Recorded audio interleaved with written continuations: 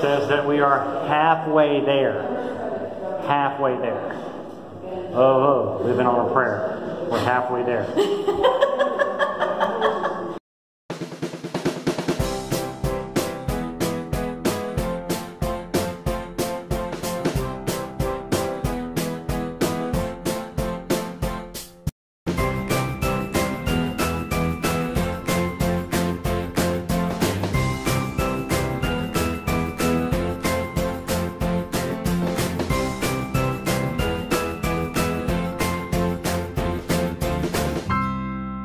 Everybody, we're going to start off our day by going to the Cape Hateras lighthouse.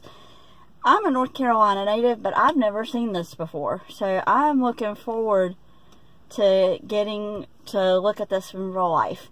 We have fundraisers to save this place. When I was a small kid, they had to move it at one point in time to save it, so this is going to be so cool to get to go see this thing that is so iconic to North Carolina especially.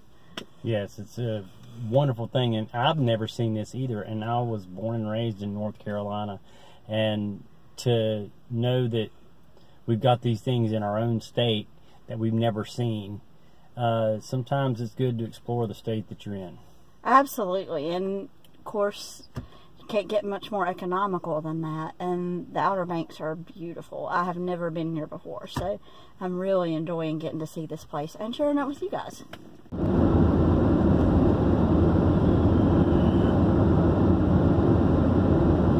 Okay, one of the things I've got to tell you about is gas. Here on the islands, gas stations, you have pockets where there's gas stations, and then you have miles where there's nothing. And so fuel up when you can, for one, but I will tell you this also, the fuel here is going to be a little bit more expensive.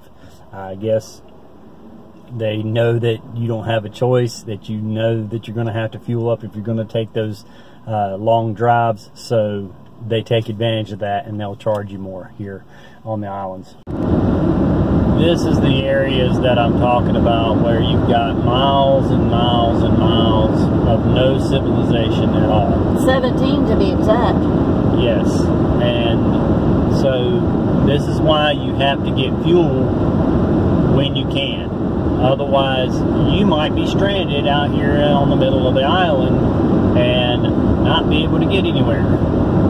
One thing I will say though is there is good cell service. So far so good. Right? Yeah, when you say thank you to Siri, you know you're Southern. Oh, look at that. How pretty.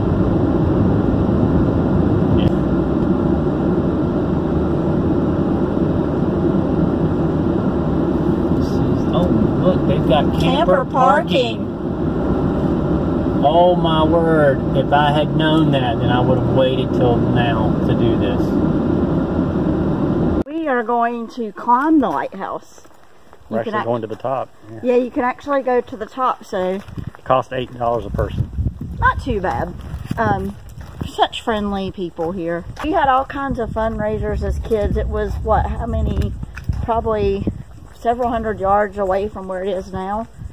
Yeah, it's been moved. And once we get up to the top, you can actually see the path that it took. And we have fundraisers, oh my gosh, when we were kids, small. We are on our way up to the top of the lighthouse. Boy, you can tell how the sound travels in here. It's an echo.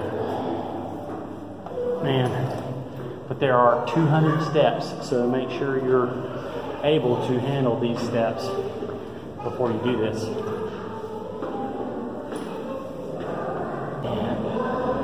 We're approaching a window. Here, let me show you, we got a little bit of a view.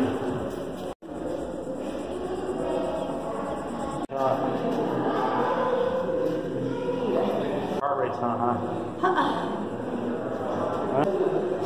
Doing good. Yeah. You ready to trek some more? Yeah, let's go.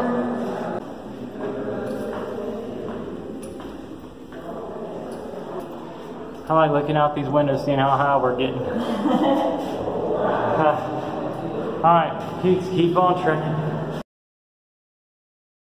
It's a climb. It's a workout, huh? We're managing. We didn't get to go up into the Statue of Liberty, but it would have been like this, where we gone. I bet. Higher and higher and see more of the ocean. Look, baby. Alright. Says that we are halfway there. Halfway there. Oh, living on a prayer. We're halfway there.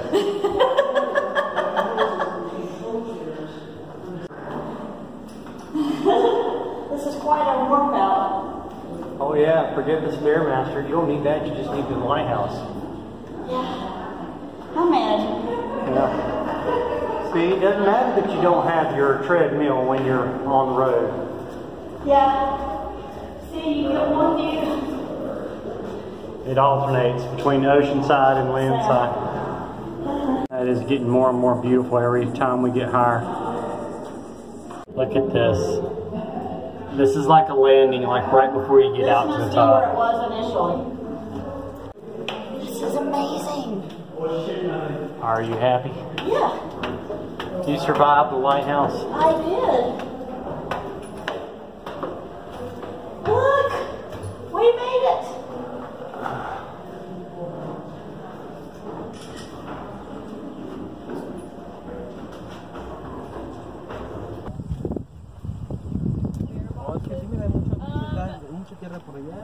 I don't know if those are designated bear boxes, but they are for If you look right here, you can see the path that it took. It was way over there. They've made part of it into a parking lot.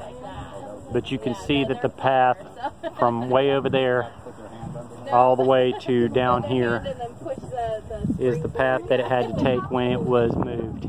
Because it used to be right over there on the shore. And due to the erosion of the shore, they had to move it.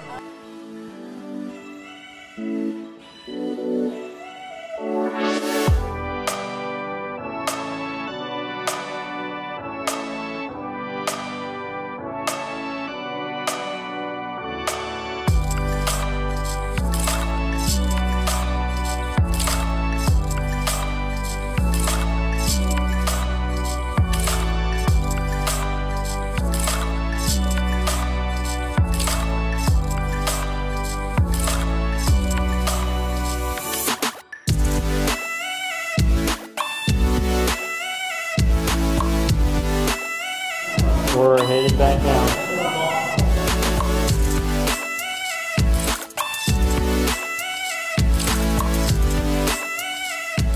Survived. Without falling and without complaining. Yeah, that's a miracle right there. Hey.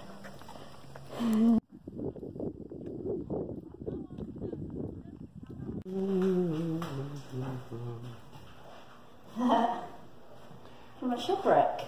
Oh, really? This was formerly a keeper's house.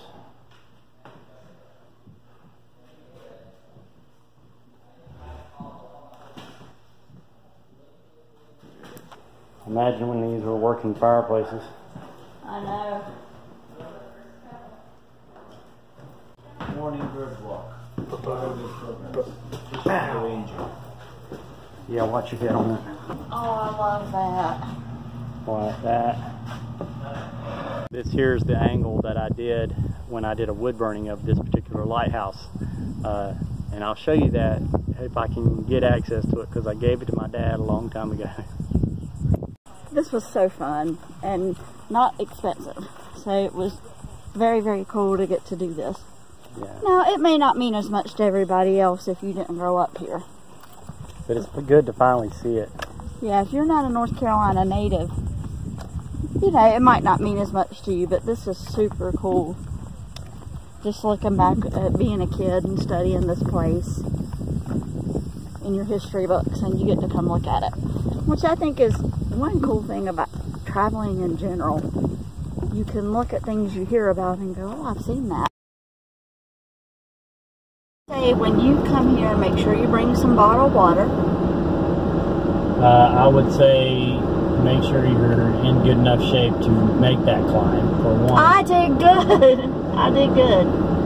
Well, there's little rest points along the way that you can stand aside, and they've got the windows open so you can get a little bit of a breeze blowing through. It's not too hot in there, at least it's not right now, but I guess it can get hot in there. And for those of y'all that don't know about North Carolina summer, it's hot. It can get Our hot. thermostat says 87 degrees already, and it is not even 10 a.m. It's just after 10 a.m. So if you're coming during the summer, and you probably will, I would say come early. Make this the first thing you do before the heat gets to you. There's a wonderful little museum and gift shop. It's real cute. But this is a couple-hour trip. It's so worth it. Like I said, especially if it's part of your history like it is us. I grew up here, and I've never come to the Outer Banks. It's a bit of a drive, but it's worth it. The things that our families, I don't know about yours, we typically did Myrtle Beach. And I'm discovering as I go that these real super touristy places are not where you want to be every time. You know, you want to go to some of the out-of-the-way stuff, and this is one of them. But I think the Outer Banks is really being discovered. Right. We've really discovered a lot of things. Now we are headed north. It's going to be quite a drive. We're going to be headed up to Nag's Head.